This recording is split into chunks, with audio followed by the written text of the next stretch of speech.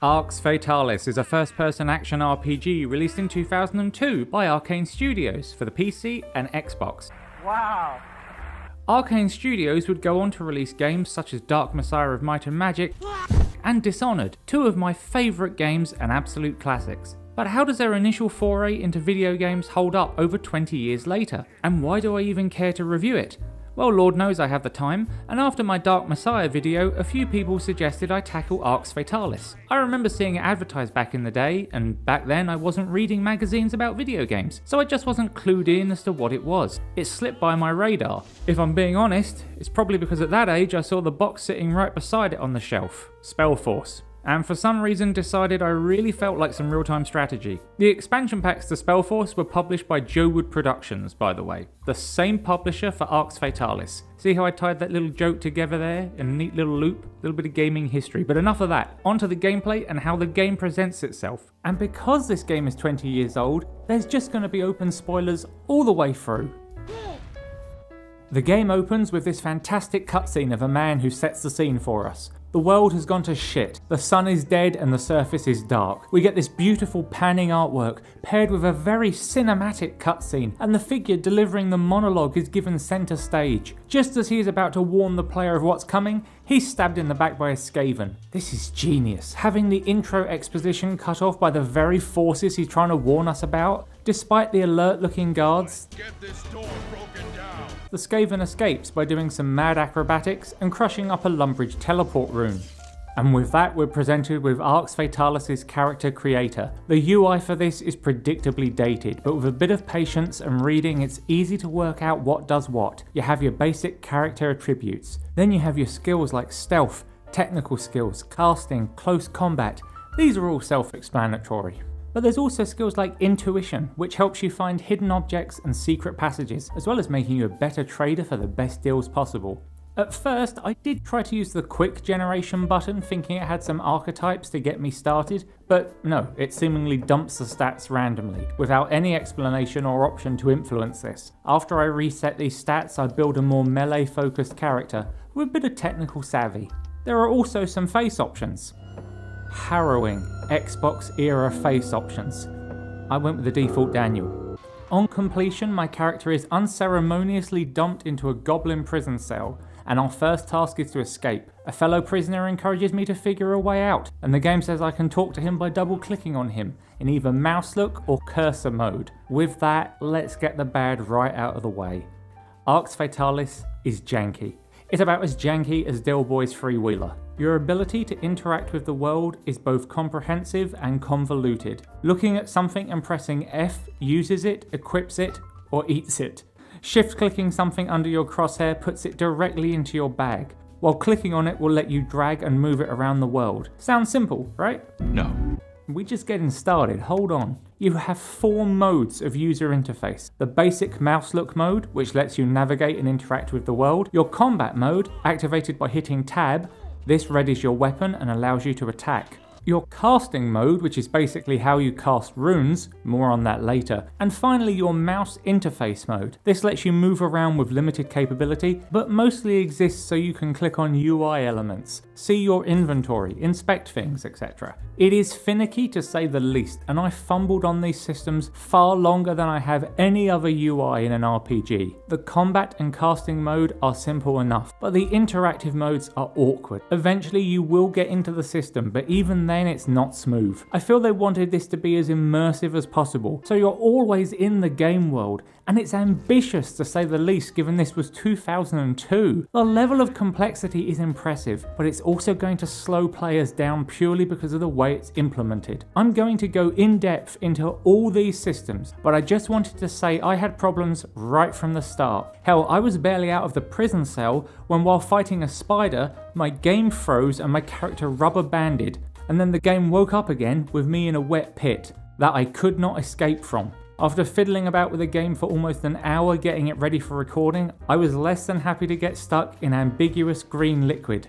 Not a good start. I decide to fiddle a bit more with the game settings and I get it a bit more stable than before, and I restart from the beginning. This time, much better. After a daring escape, I grab a bone from the floor and use it to take down the goblin guard.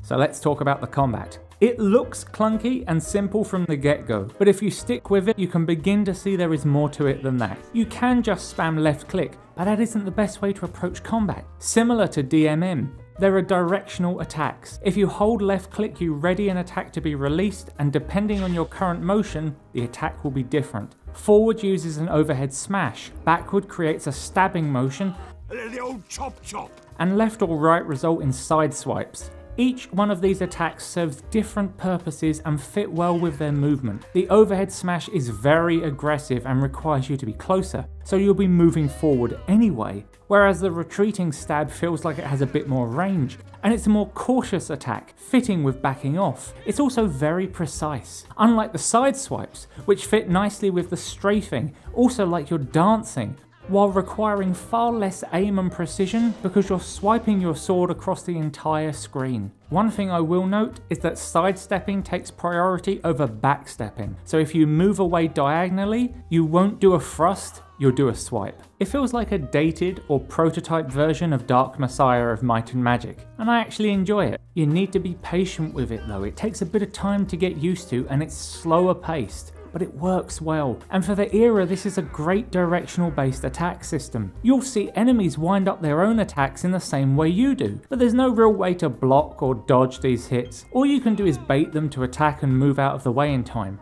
It's acceptable, but not great. There are equipable shields, but as I said, no active blocking system. They work purely as a defensive stat boost, which makes me a little sad, but it's 2002. They did amazing for the time as far as I'm concerned with this system. Speaking of equipment, there is a plethora of it to be found. Weapons and armor may have skill requirements and most of it will break eventually, encouraging you to pick stuff up and use it until you need to replace it. You can repair items, but only to a point. I cannot improve them any further. A breaking point, if you will. You can equip anything right from the world or from your inventory simply by using it, or dragging it onto your character pane in the journal. Inventory? Inventory, know what you think? So far so good, I'm liking the basic questing at this point. Running around the goblin prison, I find a fellow captive named Pulsius. Turns out the goblins locked up one of their own for posting rude memes in the Discord. I free Pulsius as I too have been ostracized for such a crime. Later, I find him knocking back a drink and he helps me forge some official documents. I am now a gem trader. Hark goblins and see my shiny wares. Because of my new official standing, they let me into the goblin caves. They don't attack me. I feel like I'm making progress as a fake gem trader. So when I ask a goblin to open the path to the castle for me, imagine my disappointment when he says no gem trading today. When I ask why, he simply responds, Trolls on strike! No gem trade today! "The trolls are on strike." Of course they are. And this is my problem how? Well, I run around for a bit before I begin exploring these beautiful crystalline caves. While there I venture into a webbed den and find a larger spider than before. Now up until this point combat has been a cakewalk. I attack, I pull back, I attack again. Not getting hit has been easy to manage, but also it hasn't been too punishing when I do get hit. Even the little spiders only did a weak poison attack. Then this guy takes out about 40% of my HP, and then again, I fucking leg it, smashing rat ribs and fish into my mouth while I run. I run straight into a rat, which normally wouldn't be a problem, but while I fumble through my bags looking for a poison antidote before my last few health points tick over, it's an added concern to say the least. I manage to find the antidote and slam back a life potion. Okay, there's no messing about this time. Take out the rat and then time to dance the dance of the spider. I discover that overhead strikes are no good. I have to get too close for that. Sideways strikes work well, especially with the large leg presence. I'm just about getting into the rhythm when I fail to judge just how close I am to the spider. Unlike Dark Messiah, there are some enemies that you just aren't ready for yet. I make my way back around and take on some more spiders, cooking the rat ribs as I go. This time around I save and decide to tackle him again. Purely by accident, instead of hitting tab, I hit 1 and cast a spell that I guess I got from picking up a scroll. I press it again, and instead of a blue projectile, I cast levitate. By pure dumb luck, I've managed to master flight. No way that spider can reach me up here. I decide to leave him until later. Speaking of magic, let's discuss the casting system. The magic of arcs is both absolutely fantastic but difficult to master.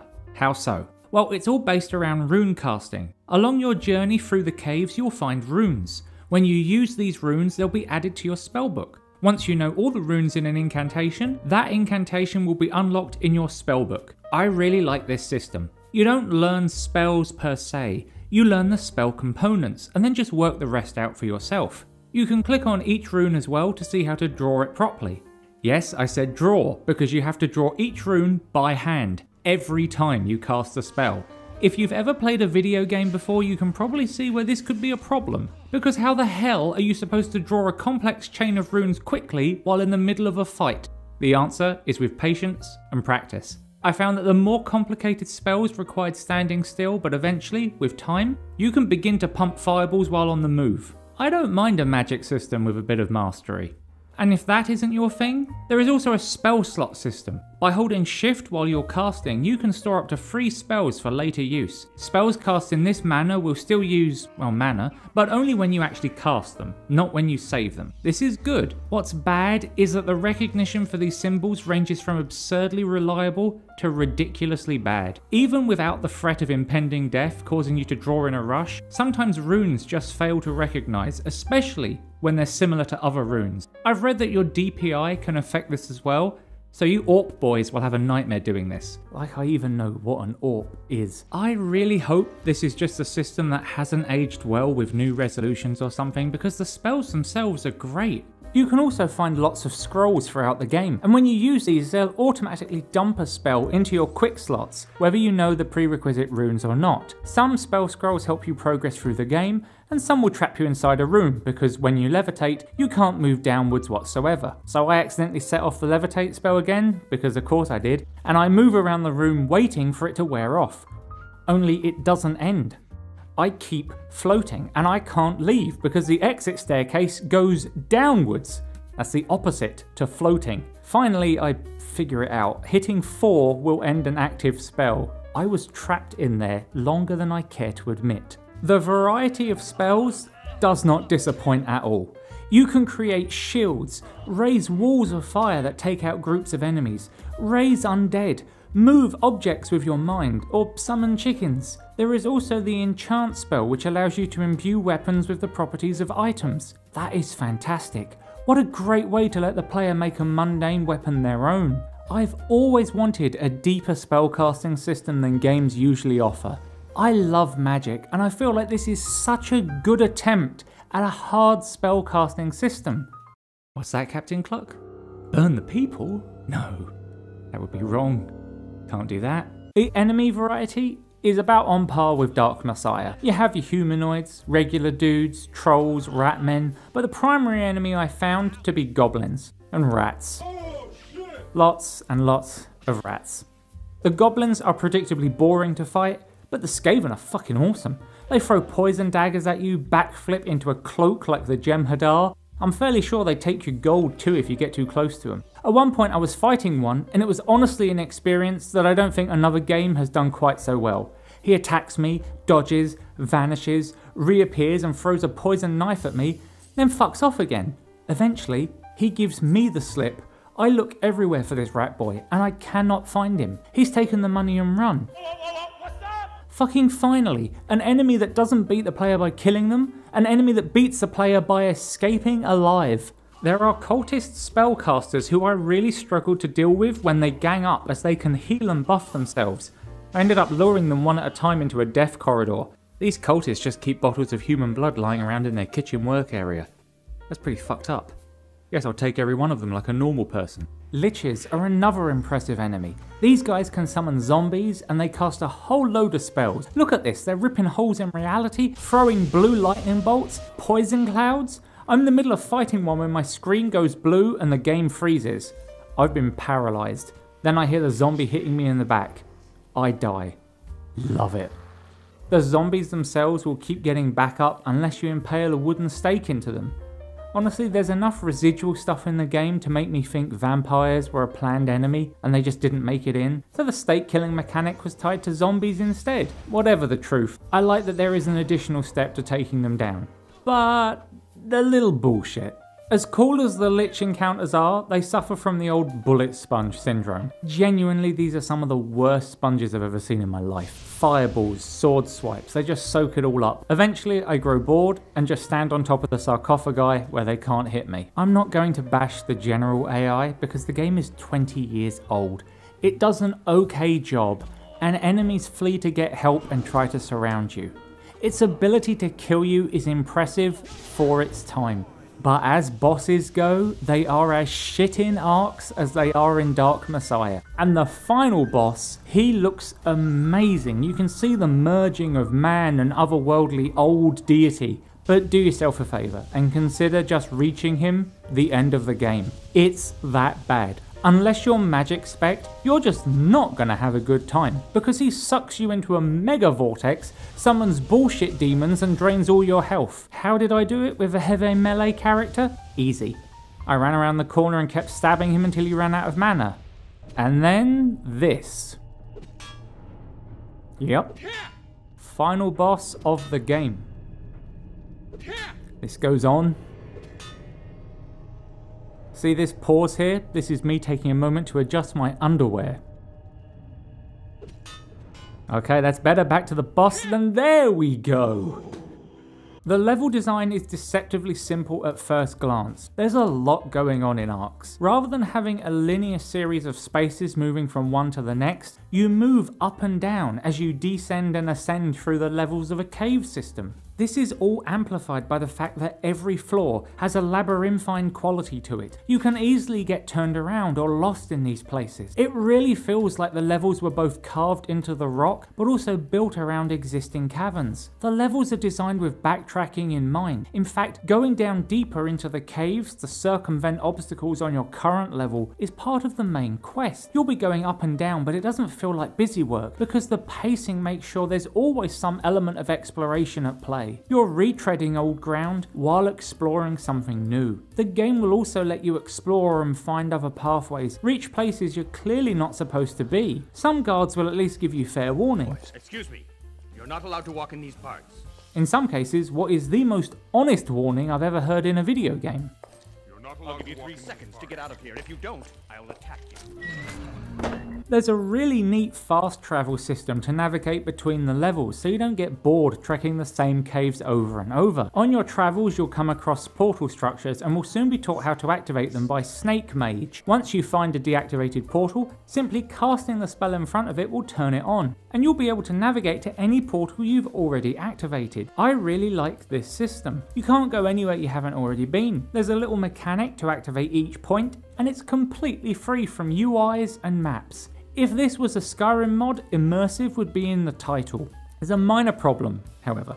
The spell the Snake Mage teaches you doesn't go into your spellbook. It is simply written in your journal in text form, as in the runes are never shown to you, you only get the phonetic component of the spell, Mega Spatium. I checked every single rune in my book to see which was which. There was no reason this fast travel spell shouldn't have gone in your journal's spellbook. I can't believe it's happening again. It's happening again! What is it with fast travel? Lastly, on traversing the world, going up and down at staircases requires you to stop, switch to mouse interface mode, and click the flashing staircase icon to initiate the transition. I cannot imagine what went through their heads for this. The game has area transitions in other places where you move past a threshold and it loads you into another part of the level. Why they decided to make moving through levels require a clickable button is a true mystery. And in a game that feels like a massive attempt to be as immersive as 2002 would let it, this is so video gamey it's unreal. There are also puzzles to solve, and some of them are relatively straightforward but satisfying. The first one is to explore a little, repair a mechanism with some rope, and ride the elevator up to the top. You also need to press down 2 pressure plates to do this, and the game shows you this by having rocks already on one of the plates. You can figure out from this that placing rocks on the other pressure plate will keep it down. This is a really good visual tutorial, and it's too bad most of the game is explained to you via text scroll at the top of the screen compared to this. Unfortunately, some of the puzzles are shit,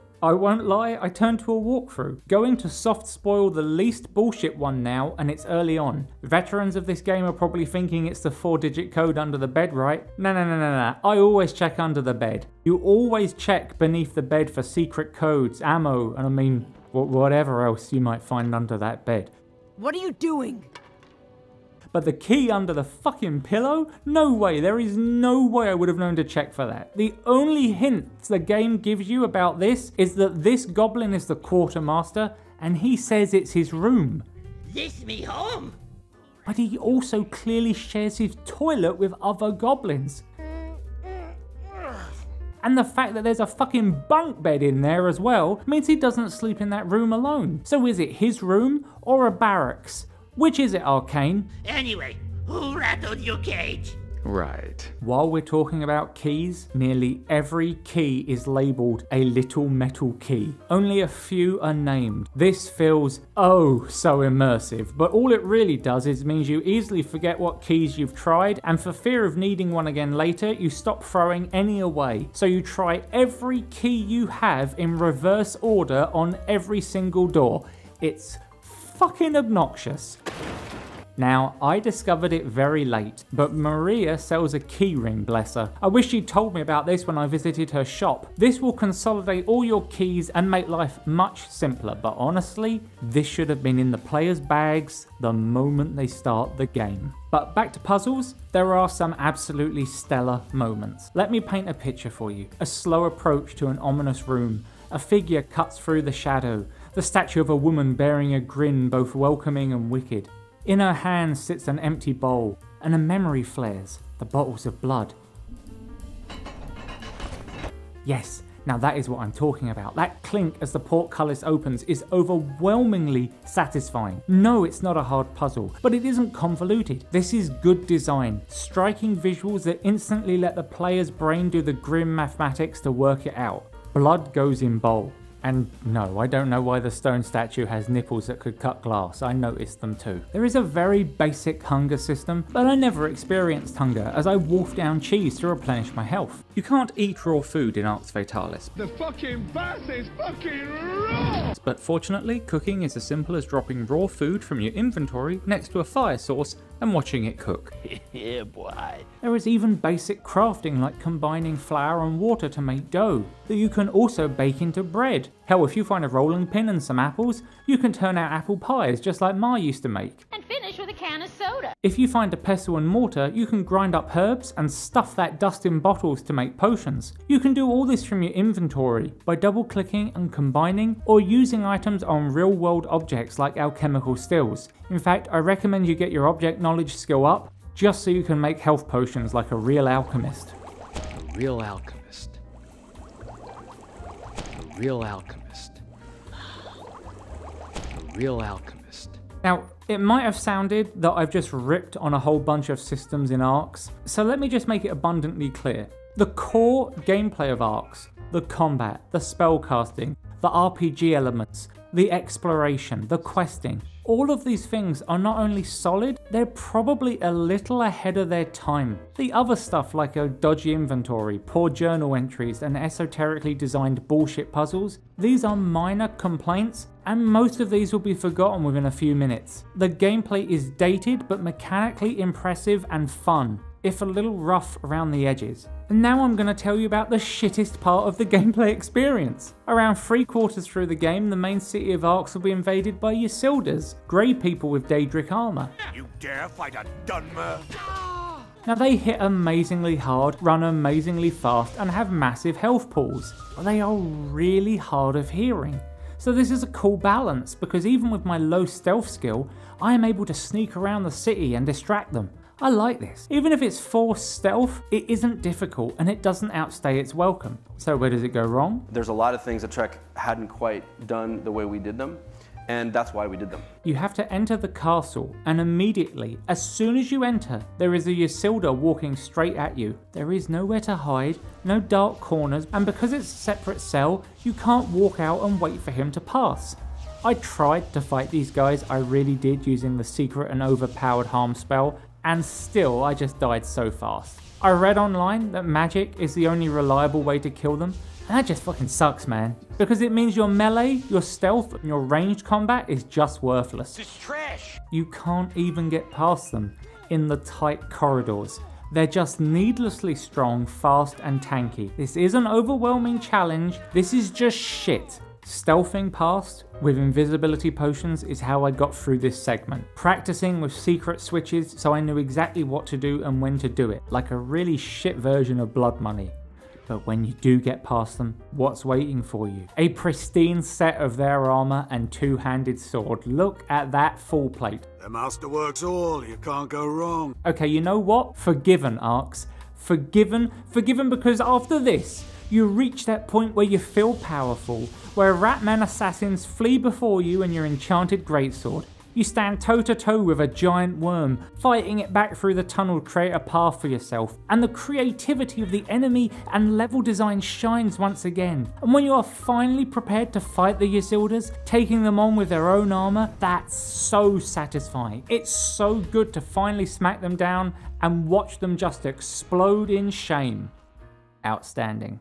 I feel I've been a bit critical, so I want to wrap up gameplay on a real positive because there is something I want to draw special attention to that I absolutely love, and that is the Crypt. I've already talked about the bowl puzzle, but I have to talk about the entire Crypt because it is phenomenal. It's truly a haunting area to play through. The undead, the traps, the door slamming shut as you try to enter a room, or worse, sealing you inside. But as you go deeper, more and more undead denizens rise and stumble through the corridors from tomb to tomb. The pacing is so good, all building up to a ghostly encounter, a puzzle involving runes you've been finding along the way. Your prize awaits you beyond this strange subterranean cathedral, and upon your escape, the Lich who calls this place home makes his appearance. It's a harrowing place and a wonderful combination of gameplay and level design. I think that's what I would say about Arx Fatalis' gameplay. In separate parts, it's janky,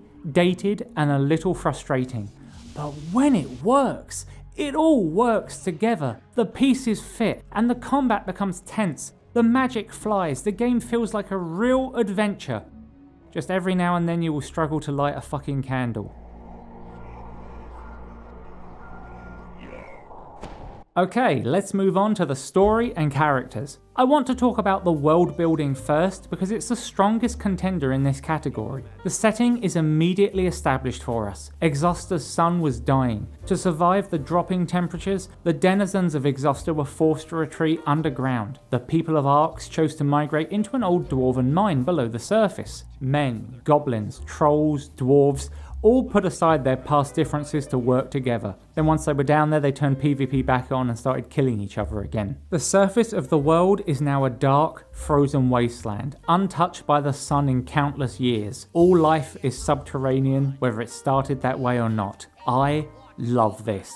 I am a massive fan of subterranean worlds, civilizations, anything that either evolved or migrated underground. As a kid, I must have watched Journey to the Center of the Earth about 20 times. I love the book, but there was something about seeing these things that just captivated my imagination. And Arx delivers on the idea that civilization now lives entirely underground, and the further down you go, the more ancient and well-developed the societies, but also the more dangerous the caves become. Add to that, there is a guild of travellers who are trained, hardened individuals capable of traversing the overland. These are the only people who can regularly travel the wastes and survive. They're called upon to ferry goods, information, and communiques between subterranean cities. The way the game reinforces this lore is immense. There are air shafts dotted throughout the caverns to bring in breathable air. Book explanations for how there is verdant greenery in some places. Some people have windows filled with paintings of the outside world as it used to be. Climbing the castle staircase leads to the observatory, which is of course an insulated room with a hole in the ceiling, the ice barely being kept at bay by the warmth from within. Arx Fatalis creates wonderful stories visually very early on, from the moment we leave the goblin prison, by showing us the aftermath of an attack on the human outpost. It's torn asunder and we find a survivor. He asks us to talk to the outpost captain and return with help. Leaving him, we move past the bodies and reach the captain, who sends us towards Arx proper. On our way out, we pass the first guardsman. Dead. Well, he won't be wanting this cheese now, will he? Right next to all this destruction and mayhem is of course a quaint little tavern called the Yellow Tulip, built into the cave wall. The owner seems friendly enough. You know, handsome, I wouldn't mind helping you relax, but I really prefer men with a bigger purse. Ooh, okay, I can take a hint, but I do cycle through her dialogue until I think I've exhausted it, and then think, what the hell, I'll take a drink. After I figure out how to drag gold onto her face, she serves me a beer, and after I drink it, I try, just on the off chance, to talk to her again. You know that this place dates back to when there was still a sun in the sky and we lived above ground? But it was called the Yellow Rose then. Funny, isn't it?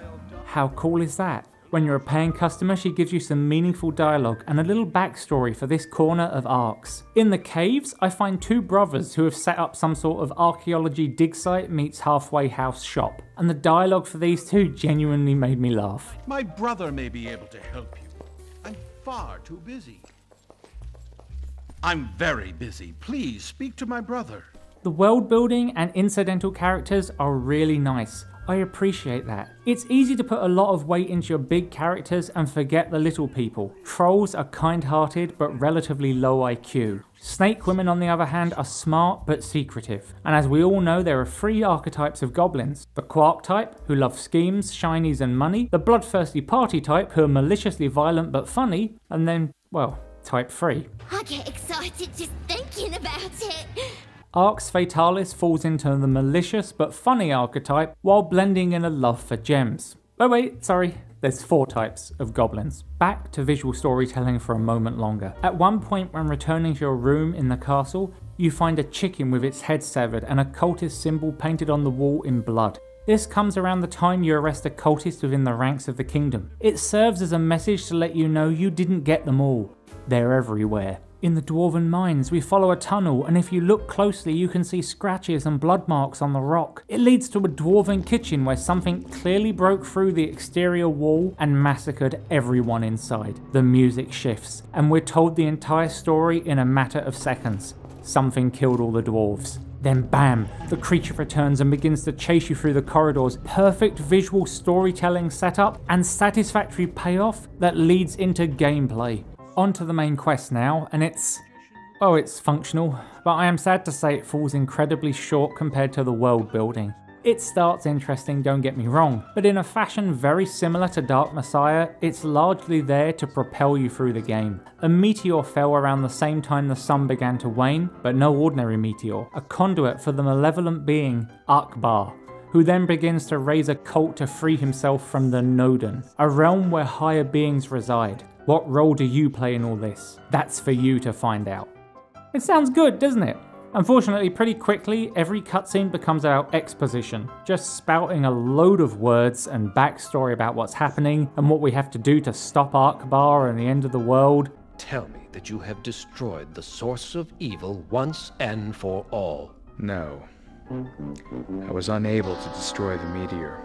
Then we talk about why our plan didn't work and that we suspected all along it wouldn't work because of a reason we could have brought up earlier. I was afraid this might happen. Yet somehow it's the only thing we didn't bring up, despite having already talked about everything fucking else, despite very clearly establishing why destroying the meteor would stop the return of Akbar. After destroying the meteor, I have destroyed the meteor in the temple of Akbar. I am afraid that this will not be enough to stop Akbar from coming to Arx. But that is impossible. That meteor was his energy channel. Somehow Akbar returned. It's just a level of bullshit.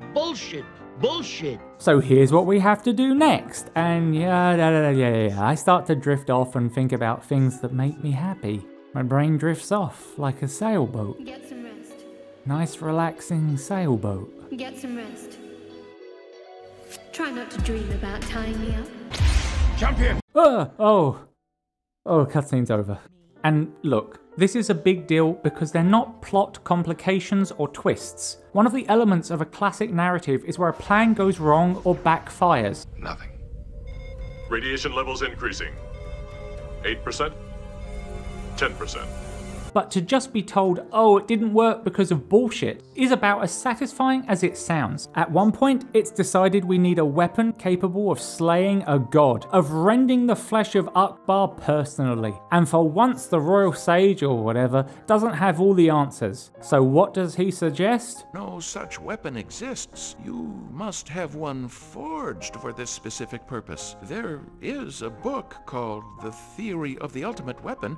The Theory of the Ultimate Weapon. That's the name of the book. I mean, not some Latin bullshit, not something a little more esoteric or fun, just The Theory of the Ultimate Weapon.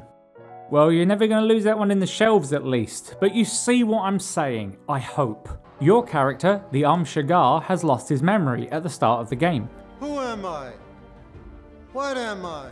And it's somewhat appropriate that they're a blank slate because they have very little personality, which is a shame when compared to a lot of the incidental characters who have lots of personality. The main characters are never really given much room to shine outside of just spouting what we need to do to stop Akbar. Of note, there is King Lunshire, who gets some emotional moments, more so if you follow the side quests. Alia, the leader of the rebels, gets the classic "this is my burden" scene, and she shares the same strength of character as her parents.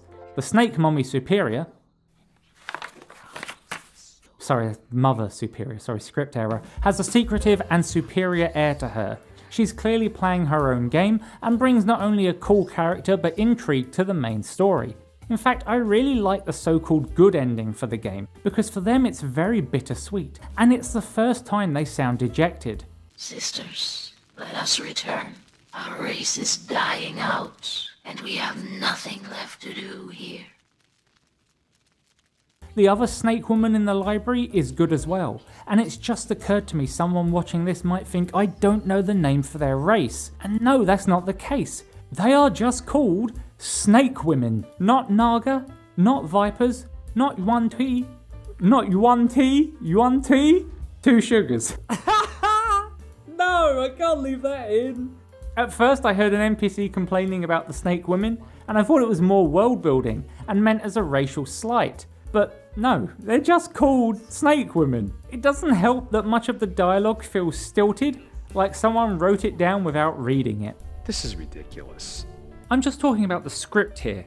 I'll touch on the actual quality of the voice acting later, but it really feels like flat lemonade in places. Ergo, we get all the liquid we need to understand the story, but none of the bubbles to make us give a shit. However, part of the main quest does involve slipping wine into the Goblin Chef's cake mix, so that it gives the Goblin King an upset tummy, forcing him to run to the toilet so you can assault him with questions. That's a good quest design. And some of the dialogue is just absolutely phenomenal.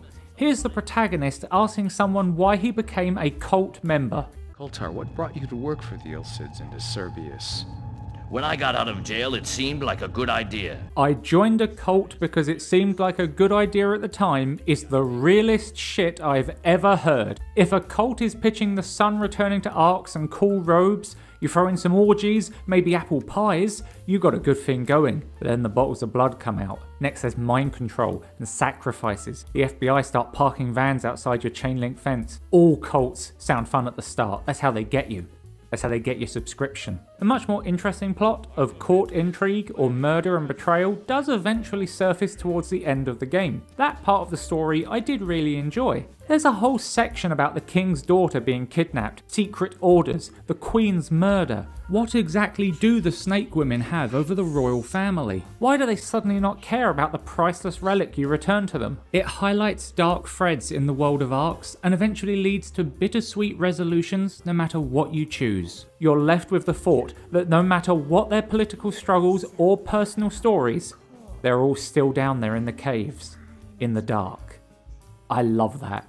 There are very few side quests. In fact, most of them are more like bonus objectives, like robbing the bank, giving a goblin the cookbook. The side quests that are there are simple, and for the time, decent. Finding the friendly troll Gru a birthday present is a highlight because the dialogue is funny and it's charming to go around finding his friend and asking what he'd like for his birthday. The reward isn't some amazing weapon, but an amulet that marks you as a friend of the trolls. Then there's Shani, the kid who openly admits to wandering down the caves and into the spooky catacombs. Guess what? She gets kidnapped for a sacrifice by the local cult.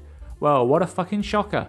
Who would have thought wandering off into an underground crypt was a bad idea? I delve into the caves and try and save her, waiting for the cultists to arrive, and I get there too late. To discover a demon has been summoned. I decide to try again, and this time I floor it, burning the cultists and running straight into the secret chamber. I get there this time and there's no demon. I do stop the summoning, but she's still dead. Well, I tried. I may not have helped much by laying the sacrificial tools out on the altar before they got there, but I definitely tried. My main gripe about the side quests is there is very little direction given as to where to go. It's alright for the birthday gift quest because it's a fun keep your eyes open sort of affair. But for the girl who is about to be sacrificed to summon a demon, the only clue as to her location is that she once travelled 4 levels down. So if we assume she did that again, then we can assume they got kidnapped down on level 4. I believe in coincidences. But that doesn't necessarily mean the cultist altar is on level 4. Do you see what I'm saying? It's a coincidence that both these things happen on level 4. But I don't trust coincidences. It's a doesn't hold your hand quest, but in a less than satisfying way. I'm going on about this because the idea that wandering around aimlessly until you stumble onto something is not everyone's cup of tea. A little hand holding is nice. When I look at the writing, the dialogue and the quests, I can't be too harsh. You can feel that there was such ambition and vision for a grand sweeping storyline involving royal intrigue, manoeuvring factions both major and minor, otherworldly forces, cultist infiltrators, heaven-sent guardians and weapons to slay gods. In a way this story has it all, and yet the execution is like someone writing their first draft. It's charming if awkward, but it's got those breakout moments that are memorable, that transcend awful lines and descriptions of power systems that rival the cheesiest of Saturday morning TV. And these moments, they make it worth listening to. But now we move on to the sound and music. Let's do music first, because much like Dark Messiah, the soundtrack of Arx is fairly short, preferring largely ambient sounds. The few times there is music, however, it's used to great effect. All of the music in Arx sounds strange, a little surreal. It helps reinforce the feeling that the world has moved underground, and it's changed it, not for the better. Listen to the tavern music from the Yellow Tulip.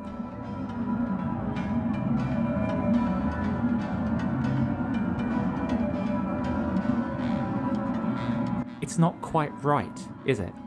The music of the capital city of Arx doesn't sound heroic or stately, despite being a bastion of humanity. It's moody, ominous, oppressive. They're trapped down here. Even the human outpost has an accompanying theme that just makes you feel both in awe and uncomfortable. The theme of the Black Beast chasing you throughout the Dwarven Forges fills you with suspense, while the sacred dagger music carries the weight of order and secrecy. For the time, the score is impressive. It doesn't really have any standout pieces, but while you're immersed in the world, it's fantastic. The sound design is really where the game shines audibly. First of all, the impact sounds from weapons are all well done, and you'll hear different sounds depending on whether you strike flesh or stone. Every magical spell is accompanied by satisfying casting sounds. Just entering the casting mode begins a ritual-like hum, and each rune is spoken aloud as you cast. The spell sound effects are of course varied and range from the mundane but crackling sound of a fireball or a lightning strike to the stranger arcane noise of a draining barrier. The enemy sounds are just fantastic. The typical goblin and troll grunts are there, but when you start to drift into the more supernatural enemies, that's where the sound design really begins to grip you. Again, I have to draw towards the crypt and the undead enemies. The zombies' low groan, calling you to join them, is a very different cry to the traditional brainless undead. The haunting cries of the Lich ooze their power and arrogance. The final boss makes no sound at all, even when you hit him with a sword 50 times. The greatest achievement, I think, though, is the wonderful ambience. Rather than describe it, I'll just play a little bit.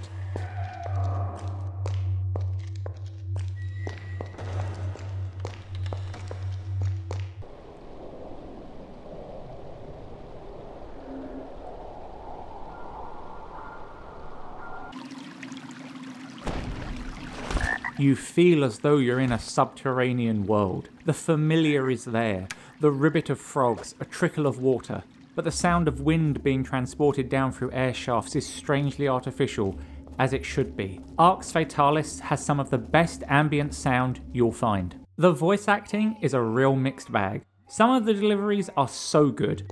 Go away, stinky human!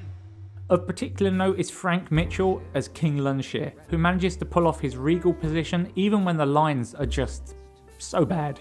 Cheryl Rabinovitz is good as Alia, but I really think she, Kate Lohman and Kim Crocker deserve attention for their fantastic snake women characters. It's not easy to put that much hissing into your dialogue and still have it taken seriously as well as sound good. My personal favourite, however, has to be George Ledoux, who takes on a whole host of voices, various trolls, ghosts, and my favourite character in the entire game, Goblin friend Pulsius. He brings the mischievous little goblin to life and sets him apart from the other generic goblins. However, some of the voice acting just falls flat. Utterly flat.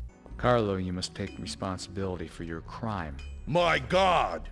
Where did you find that? And I'm not sure if it's misdirection or recutting recordings, but a lot of the player character lines just feel completely out of tone. Part of me wonders if for a lot of this, actors were just reading right off the script, but a lot of the voice actors have also done no other work that I can tell, so it's likely they just got whoever they could to voice these characters. And for 2002, fuck it, that's acceptable when you have most of the dialogue performed by some solid actors. For all of the elements of gameplay that try so hard to immerse you into the world, I found the most immersive thing to be the sounds of Arx. Truly fantastic. I think graphics are a really boring thing to judge a game on, so I'm doing visuals and spectacle, and that's how dazzling and interesting it is to me within the style of the game. However, if there is one predominant visual bug that stands out throughout the entire game, I'm going to have to mention it. I don't know what triggers it, I don't know why it only happens in some places and some camera angles, but polygons have a tendency to shear into the horizon, creating this tearing effect. It's like someone's pinched part of the model and pulled it all the way off camera. It happens throughout the game and gets worse in cutscenes when the camera starts to spin. This may have been because I'm running it in the far future of 2023. Beyond this, I encountered a few visual glitches, but nothing out of ordinary for the era. Okay, now that that's out of the way, on to the good stuff. The game looks good even today. Simple but detailed, and where detail can only do so much, they make use of as much variety as they can. Despite being entirely underground, no two levels look completely alike. Rather than just having a few generic cave textures, there are so many different kinds of rock to look at as you get further down. It's a geologist's dream. The cavern environs range from bright, frost-dusted layers, mysterious crystalline caverns, bubbling magma pools and fungal forests. The gooey worm tunnel. Even the mines have their own flavour to them that sets them apart from the other areas. It would have been so easy to fall into the trap of boring, reused cave textures, but they knew that by setting the game underground, they absolutely had to provide a variety of environs that kept the player engaged visually. The caves in Arx Fatalis are truly a spectacle.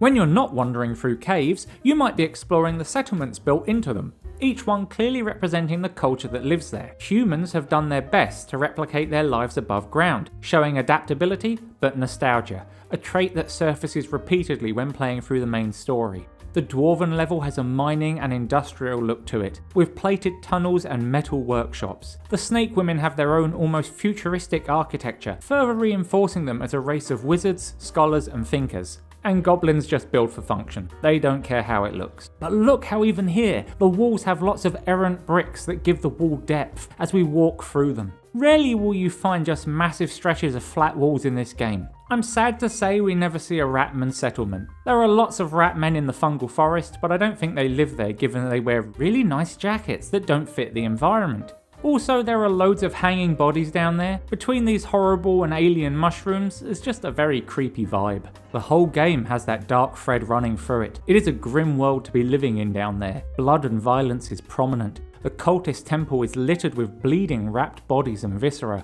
The sacrifice pit is uncomfortably red. The creature design is nice but extremely repetitive. Every single goblin looks the same. Same with hobgoblins. If there is variation, I didn't notice it. However, that doesn't detract from the fact that the designs stand out, and each one is instantly recognisable. The grim stare of the Ysildes is especially memorable when paired with their powerful looking armour. The Ratmen have this wonderful assassin look to them. The ice dragon is of particular note. So many animated limbs and details for a game this old. Speaking of, there's decent facial animation for 2002. No, it's not great, but it gets the job done, and the main quest NPCs don't look half bad. Before I finish, I have to gush about the Crypt again, showing off this classic gothic architecture with stonework, gargoyles and columns, halls of dark grey stone clasped in shadows, with features illuminated hauntingly in torchlight. The stained glass and rays of light only add to that feeling of a fallen Gothic cathedral deep within the bowels of the earth. And as you go deeper, the walls change. The style grows older. Gone are the walls of tombs, replaced by walls of bone. The crypt beneath the crypt. Sand and eroded tiles denote a different era of civilization that existed here. The sheer variety of environments show the creativity at play here. They help bring the underground world to life. Okay, it's summary time, and I'm starting with the negatives because I want to end on a positive note.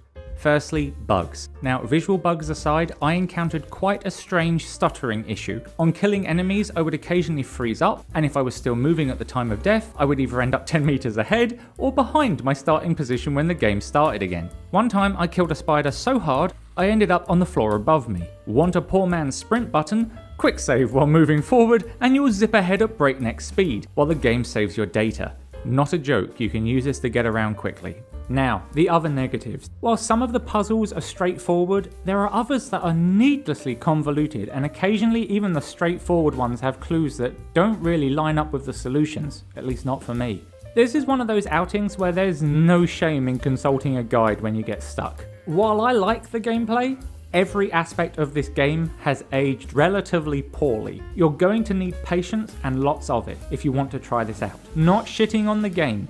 For 2002, it is actually pretty phenomenal, but it's 21 years later and it shows. I don't say this lightly. I love older games, otherwise I wouldn't make these videos, but I have to be totally honest, this is the first game I've played making these reviews that made me think, holy shit, I may be too late for this one. So, can I recommend Arx Fatalis? Not really, but not because it isn't a good game. It is a good game. It has those wonderful moments of visual splendor, of adventure and exploration, of humor and horror. It's a game that was truly ahead of its time, let down by systems that just haven't aged well. If you want to experience a part of gaming history, then I say it doesn't hurt to try, but I can't recommend it casually. Again, to be clear, not because it isn't a good game, but I'm glad I finally played it, and I enjoyed my time with it, so make of that what you will. Arcane would take the best of this and put it into Dark Messiah, a game that after playing Ark feels like they streamlined a little too much, but ultimately that is the game I prefer. They later go on to make other games like,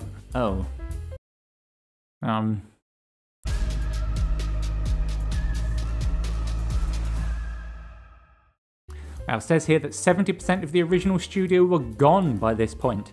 Well, guess they're not really Arcane anymore.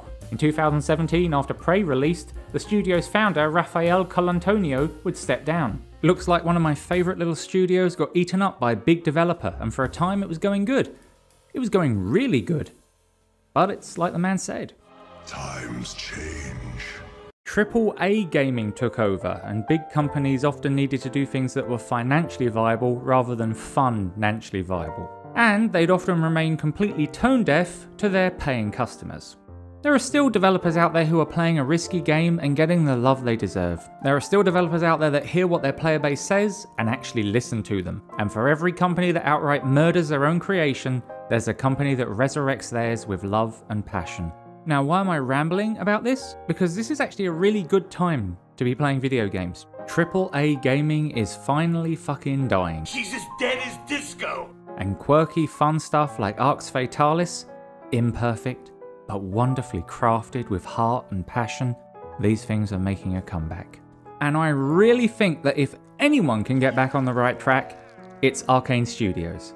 And I hope the original team members are doing well, wherever they are now. Arx Fatalis is regularly on sale on GOG. I'm not an affiliate or sponsored, I'm contractually obligated to say that. I'm just saying that it's usually on there for under £2.